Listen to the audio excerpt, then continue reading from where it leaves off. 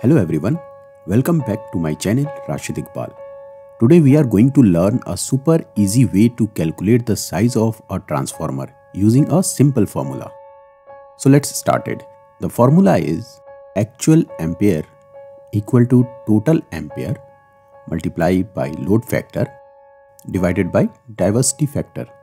It sounds a bit complicated, but trust me, it's easy when you break it down. Let's look at what each part means. Actual ampere, the effective current that the transformer needs to handle. The actual ampere for transformer calculation reflects the current that the transformer will actually carry under normal operating condition, considering both the load and how many devices are operating at the same time. Total ampere. Total ampere is the amount of electrical current used by all devices or appliances connected to a power source. It tells how much electricity is being consumed by appliances. Imagine you have the following appliances in your flat, like lights, total ampere of light is 5 ampere, refrigerator, that is 2 ampere, air conditioner, 15 ampere, microwave, 10 amperes, washing machine, 5 ampere, and TV, 2 ampere. If you add all these up, your total ampere would be 39 ampere. So this 39 ampere is the total ampere. Now the next is load factor. This shows how much of the total capacity is actually being used on average. If your load factor is 0.7, it means you are using 70% of the total electricity most of the time. This is only average load in a day or week or month and so on. Now the next is diversity factor. Diversity factor shows that not all equipment runs at the same time or at a full power. A diversity factor always greater than 1 means that everything is not running at a full capacity at a time.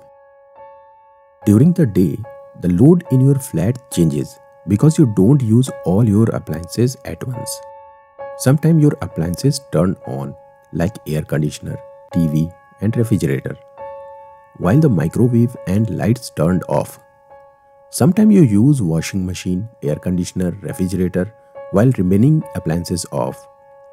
And sometimes you use microwave, refrigerator, lights and remaining appliances off. But in whole day, there will be a time when you turn on maximum appliances for short interval, like lights, refrigerator, air conditioner, washing machine and TV. So during these short period when you turn on maximum number of appliances, then the load will be calculated as 5 plus 2 plus 15 plus 5 plus 2 equal to 29 ampere. Total maximum load at that time will be 29 ampere. So this is the maximum load when you turn on the maximum numbers of appliances in a day. Now we can easily calculate diversity factor with this formula. Installed load by maximum running load. So the diversity factor will be 39 by 29.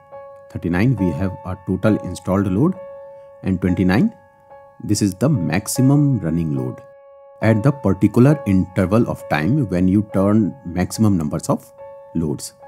So the diversity factor will be 1.3. So using both factor together helps in selecting a transformer that is efficient, cost effective and capable of handling both average and peak load effectively. Let's see one example for selection of suitable size of transformer. We have 20 numbers of motor. Each ampere rating is 10 ampere. 15 heaters, each 12 ampere. 10 numbers of air condition. Each rating is 15 ampere. 200 lights and each light load is 1 ampere. And other load, that is total 200 ampere. Now we will calculate the total ampere load of the motor, that is 20 multiplied by 10 ampere equal to 200 amperes. Light 200 multiplied by 1, it is 200 ampere. Heater 15 ampere multiplied by 12 ampere equal to 180 ampere. 10 numbers of air conditioner multiplied by 15 equal to 150 ampere and other load equal to 200 ampere.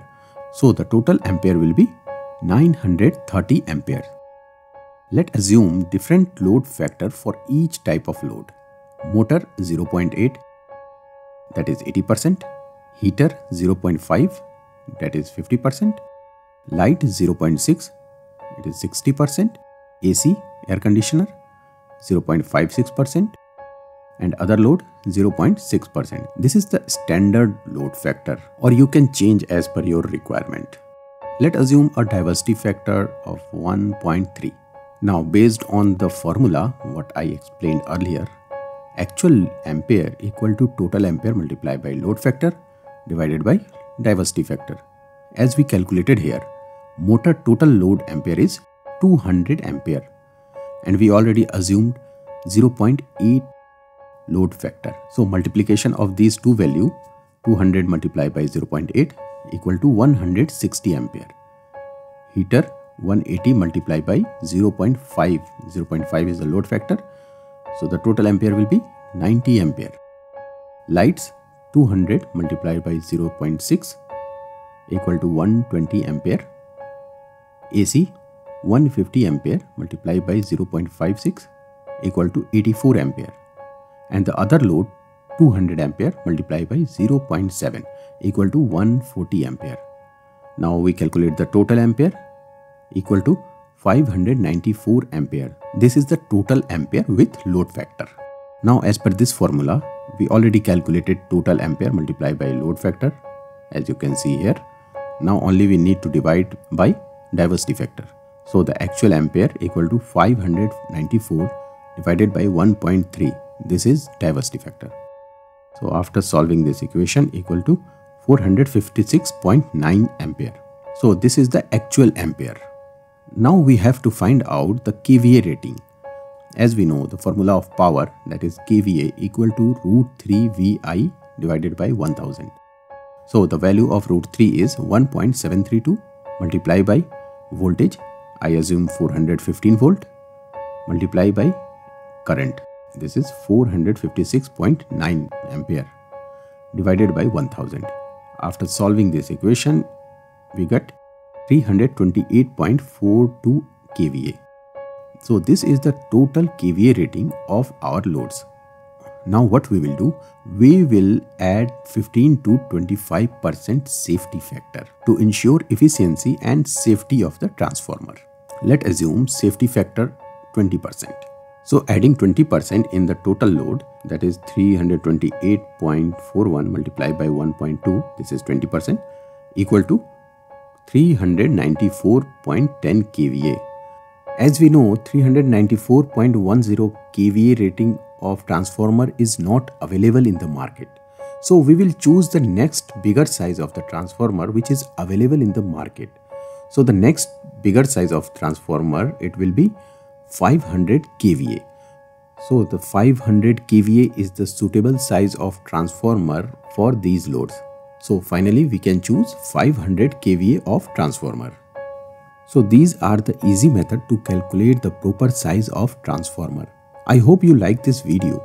If you have any doubt or queries, please mention them in the comment. I hope you have already subscribed to my channel. See you in the next video.